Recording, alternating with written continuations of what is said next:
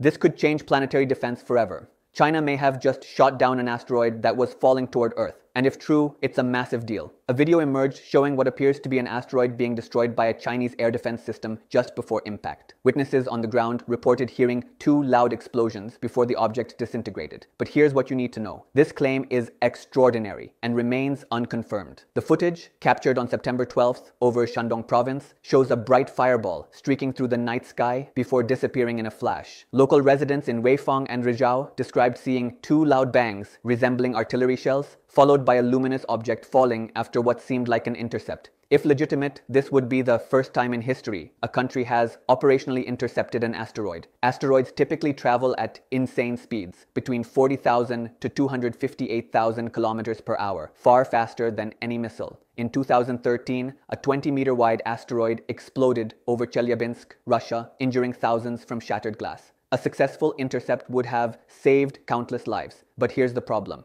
Nobody can verify it. The Chinese Emergency Management Bureau stated they had not received any information about an interception, and no official explanation has been given. Multiple astrophysicists are highly skeptical. Dr. Alfredo Carpinetti told media that even the slowest meteor is faster than the fastest hypersonic missile, and no country has yet used missiles to intercept asteroids.